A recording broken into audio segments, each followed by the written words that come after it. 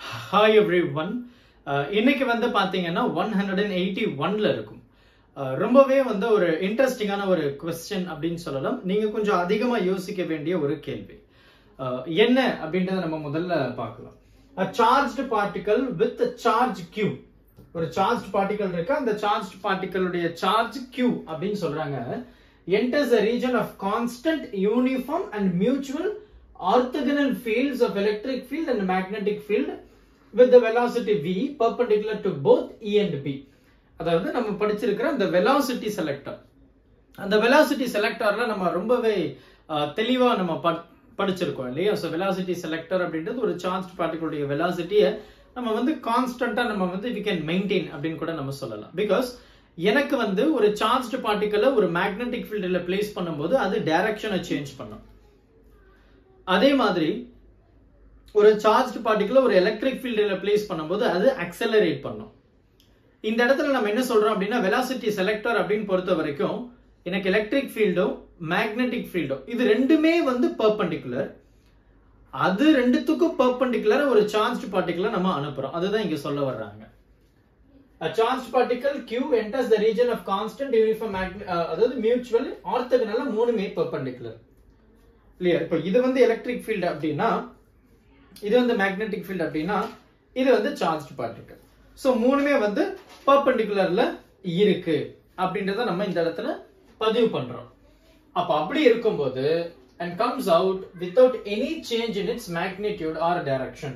Of course நமக்கு தெரியும் ஆமா there will be no change in magnitude அப்படின்றது நமக்கு தெரியும். டைரக்ஷனும் சேஞ்ச் ஆகாது. நம்ம ரொம்பவே தெளிவா நம்ம அதை படிச்சிருக்கிறோம் இல்லையா? சோ எனக்கு வந்து இது மேக்னெட்டிக் ஃபீல்ட் அப்படின்னா எனக்கு வந்து இந்த இடத்துல பாசிட்டிவ் பிளேட் இருக்கும், இந்த இடத்துல வந்து எனக்கு நெகட்டிவ் பிளேட் இருக்கும். சோ மேக்னெட்டிக் ஃபீல்ட் உள்ள போகுது, எலக்ட்ரிக் ஃபீல்ட் இப்படி வருது. இது ரெண்டுமே வந்து பர்பெண்டிகுலர். நான் சார்ஜ் பார்ட்டிகல் இங்க இருந்து இப்படி அனுப்பும்போது அது அப்படியே ஸ்ட்ரைட்டா போயிடும். அப்போ இங்க என்ன கேக்குறாங்க அப்படின்னா வாட் இஸ் த வெலாசிட்டி இல்லையா? v வெக்டர் என்ன அப்படின்னு சொல்லி தான் இந்த இடத்துல கேட்க வர்றாங்க. அப்போ நமக்கு பொதுவா என்ன தெரியும் அப்படின்னா இந்த இடத்துல எனக்கு ரெண்டு விதமான ஃபோர்ஸ். ஒன்னு அந்த சார்ஜ்ட் பார்ட்டிகல் மேக்னெட்டிக் ஃபீல்ட்ல மூவ் ஆகும்போது மேக்னெட்டிக் ஃபோர்ஸ் கிரியேட் ஆகும் Fm. சோ மேக்னெட்டிக் ஃபோர்ஸ் நம்ம என்ன சொல்லலாம்? Q V B sin θ ன்னு சொல்லுவோம். பிகாஸ் எனக்கு ரெண்டுமே 90 டிகிரில இருக்கு இல்லையா? So charged particle magnetic field 90 degree. So எனக்கு sin 90 டிகிரி becomes 1. அப்போ magnetic force is nothing but QVB. And at the same time அந்த charged particle நம்ம எலக்ட்ரிக் ஃபீல்ட்லயே பிளேஸ் பண்றோம். அங்க எலக்ட்ரோஸ்டாட்டிக் ஃபோர்ஸ் வந்து உருவாகுது. அத நம்ம என்ன சொல்லலாம்? Q times E அப்படினு சொல்லலாம். இது ரெண்டுமே ஈக்குவல் அண்ட் ஆப்போசிட். அப்போதான் இந்த சார்ஜ்ட் பார்ட்டிகல் வந்து ஸ்ட்ரைட்டா டிராவல் ஆகும், மேக்னிட்யூட் சேஞ்ச் ஆகாது, டைரக்ஷன் சேஞ்ச் ஆகாது, அப்படியே போயிட்டே இருக்கும். அதுதான் இந்த இடத்துல நம்ம சொல்ல போறோம். Fm equal to Fe. So இது என்னது? QVB. இது வந்து பாத்தீங்கன்னா QE. இந்த இடத்துல E கேன்சல் ஆயிடும். சோ வெலாசிட்டி அப்படின்றத நம்ம வந்து E by B அப்படின்றத நம்ம ரொம்ப சிம்பிளா சொல்லலாம். because it has a direction. அப்போ V vector which is equal to E by B அப்படின்றத நம்ம இங்க பயன்படுத்தலாம். and also நம்ம இந்த இடத்துல ஒரு முக்கியமான விஷயத்தையும் நம்ம சொல்லி ஆகணும். என்ன அப்படின்னு பாத்தீங்கன்னா இந்த velocity of the charged particle வந்து அது ரெண்டுத்துக்கும் perpendicularல இருக்கு. Already electric field and magnetic field வந்து பெர்பெண்டிகுலர் தான். Already electric field and magnetic field வந்து பெர்பெண்டிகுலர் தான். அதுக்கு பெர்பெண்டிகுலரா என்னுடைய velocity of the charged particle வந்து இருக்கு இல்லையா? அப்ப இங்க என்ன கேக்குறாங்க? வாட் இஸ் த வெலாசிட்டி அப்படின்றது தான் இந்த இடத்துல நமக்கு வந்து கேக்குறாங்க. சோ அதை நான் இப்ப எப்படி சிம்பிளா ரெப்ரசென்ட் பண்றேன் அப்படின்றத இப்ப நீங்க பாருங்க. ரைட்? சோ இது வந்து ரொம்பவே சிம்பிளான ஒரு விஷயம் அப்படின்றத நம்ம சொல்லலாம். சோ இது நீங்க பெருசா பயங்கரமா யோசிக்கணுமா அப்படின்னு கேட்டீங்கன்னா கண்டிப்பா கிடையாது. ரொம்பவே ஒரு சிம்பிளான ஒரு விஷயம் தான்.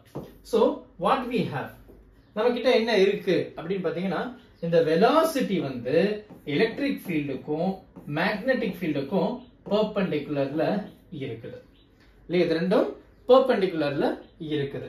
சோ நம்ம என்ன சொல்லலாம் அப்படின்னா v வெக்டார் அப்படின்றது வந்து v cap dot magnitude of V vector அப்படின்றத நம்ம சொல்லுவோம். இது எங்க இருந்து வந்தது சார்? நமக்கே தெரியுமே. A cap which is equal to A vector by its modulus of A vector. இது நம்ம எங்கே படிச்சிருக்கோமே? எஸ் 11th ஸ்டாண்டர்ட்ல இந்த டைப்ஸ் ஆஃப் வெக்டர்ஸ்ல யூனிட் வெக்டார் அப்படின்னு நம்ம ஒன்று படிச்சிருக்கோம், which denotes only the direction அப்படின்றது. ஸோ அந்த இடத்துல இருந்து இந்த ஏ வெக்டார் அப்படின்னா என்ன, ஏ கேப் அதுக்கப்புறம் மாடுலஸ் ஆஃப் ஏ வெக்டார்.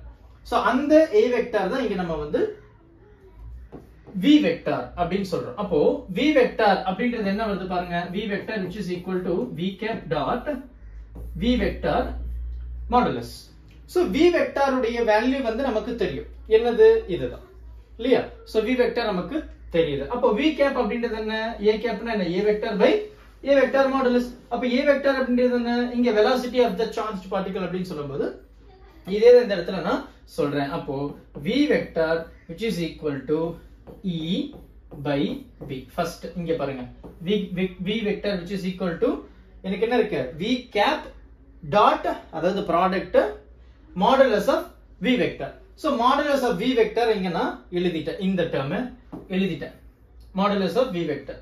அப்போ v cap அப்படின்றது என்ன, v cap பாருங்க எனக்கு a vector by modulus of a vector. a வெக்டார்ன்றது என்ன, velocity of vector. அது என்னது, e cross b. இது என்னது, vector by modulus of a vector. அப்ப இதோடைய மாடுலஸ் என்ன வரும், மேக்னிட்யூட் தான். அப்போ eb ரெண்டுமே perpendicular, so sin theta. So இங்க என்ன இருக்கு, ரெண்டுமே 90 degree. So this whole term becomes 1. அப்ப என்ன இருக்கு, எனக்கு வந்து e by b multiplied e vector cross b vector divided by eb. அப்போ இந்த இடத்துல நான் இன்னொரு சிம்பிளா சொல்லலாம், இங்க இருக்கிற ஒரு ஈயும் இங்க இருக்கிற ஒரு ஈயும் கேன்சல் ஆயிடுச்சு. I can say that v vector which is equal to e vector cross b vector divided by b into b square. So இதுதான் என்னுடைய velocity நமக்கு இருக்கு, magnitude. ரொம்பவே சிம்பிளான ஒரு கான்செப்ட் தான். பொறுமையா இந்த டேர்ம் நம்ம 11th படிச்சிருக்கோம், ஒரு தடவை ரீகலெக்ட் பண்ணி பாருங்க. இல்ல டைப்ஸ் ஆஃப் வெக்டர்ஸ்ல நம்ம ஆல்ரெடி போஸ்ட் பண்ணிருக்கோம், அதையும் நீங்க ரெஃபர் பண்ணி பாருங்க.